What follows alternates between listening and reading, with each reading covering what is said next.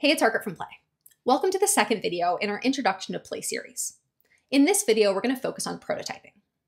First, I'm going to show you how you can create an interaction by adding a trigger and an action to your design. And then I'll show you how you can add advanced interactions to your design in seconds using prefabs. Now, in the last video, we talked all about designing. So if you're curious to watch that video, I've linked it in the description below. In that video, we were mostly in design mode here, which is where you'll add objects to your page or your canvas and style them. But when you want to prototype in Play, you're going to do that in interaction mode, which you can access by clicking on this tab or using the keyboard shortcut 4. Now, before I do that, while I'm prototyping, sometimes you want to have one object on the page at all times rather than switching whatever you have selected. So to do that, I'm going to select my full page and I'm just going to pin it. Now, no matter what I have selected, this page or this card, it's always going to show the page. So now that we've done that, let's go into interaction mode. Now you'll see that interaction mode has some similarities to design mode. On the side, you'll have all of these panels and you can still toggle them into view and out of view. But on the right side, as opposed to the attributes panels, you'll see a list of all of the prefabs, triggers, and actions that are available in Play. There's over 400 different combinations of triggers and actions, all the way from super simple interactions with just one trigger and one action to more advanced interactions with multiple actions using things like your device's hardware, native gestures, APIs, conditions, variables, and so much more. But let's start with a super basic interaction, a navigation interaction. Whenever we tap on any of these cards, we want it to go to another page. So our trigger here, which is going to be the cause or the input that the user is giving to the prototype, that's going to be a tap. So we're going to go to our triggers panel over here and either double tap or drag this tap trigger onto the object that you'd like to tap to have this interaction fire. You can also add it from the quick add menu. So just click on this purple button and then you can search for that tap trigger. There's several properties on the tap trigger that you can adjust, and this is just the criteria that the user has to meet for this trigger to fire. So in this case, if the user taps one time with one finger, this interaction will fire. Now the action goes on the trigger. The action is the prototype's response to the input. So when we tap, we want it to take us to another page. So we're going to add an open page action here. I can choose which page in my project I'd like to navigate to. I'm on the home page right now, and I want to go to the details page. Then I can also adjust the style to be default, full screen, or custom, where I can create my own animation. Because we have nav bars on both pages, we're going to do default, and I'll show you the magic that Play offers straight from Apple. So I'm going to double tap to reset my prototype, and now when I tap on any of these cards, it's going to take me to this new page. And when I tap on that back button, it's going to take me right back. And you can see that if I do a pan, you can see that home title from the home page has now become the back button on the details page. So all of that really cool interaction there, totally built in from Apple. You don't have to worry about the scaling down or the timing. You get all of that for free using Play. And because we created this interaction on the main component, now if I tap on any other components here, all of them are going to complete that same interaction. You can also pass data. We'll link a video for that in the description as well, because we're not doing it in this simple prototype. Now that's how you open a page, but what if you wanted to open a native sheet instead?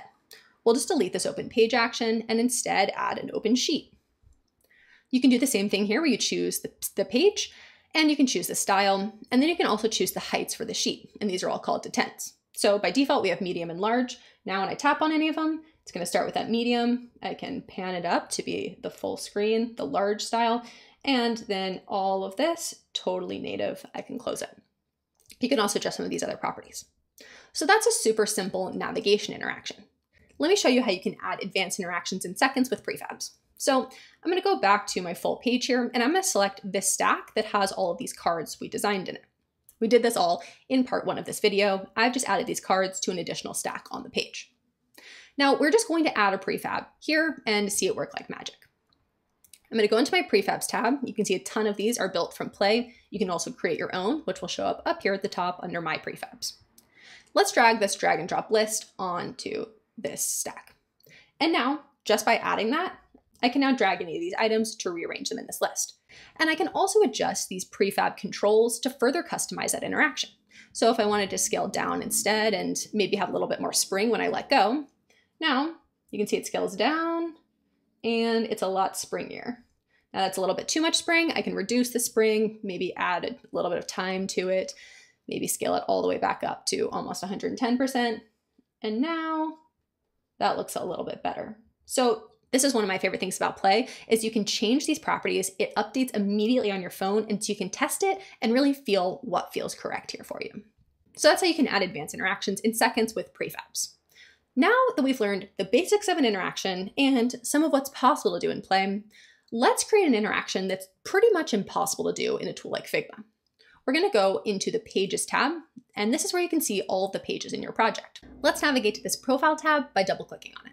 And I'm going to go back into design mode quickly, select this full page, and make sure that we're switching to pin this page rather than the last page. Now, on this page, I have this custom header component, and this component has two different states. If you're curious about component states, I'll link another video where you can learn more about how to create component states and use them in interactions. So we have this default state and we have a scrolled state. We want to change the state of this component as the user scrolls down the page. You can see right now, nothing's changing. Now we're going to go select the full page and go into interaction mode. On the whole page, we're going to add a scroll trigger.